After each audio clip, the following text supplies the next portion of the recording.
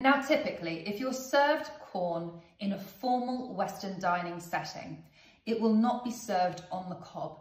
The chef will have prepared the corn to be loose on the plate, so easy to eat with a knife and fork. You're unlikely to get a full corn on the cob served for you at the dinner table. But if you are, you can approach it in two ways. The first way would be to simply pick it up and eat it.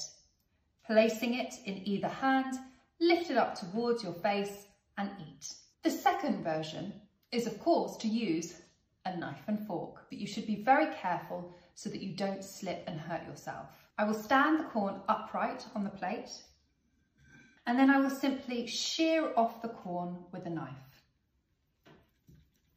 Once you've removed the corn from the cob, you can now scoop the corn onto the top of the fork. Remember, we don't shovel food in formal Western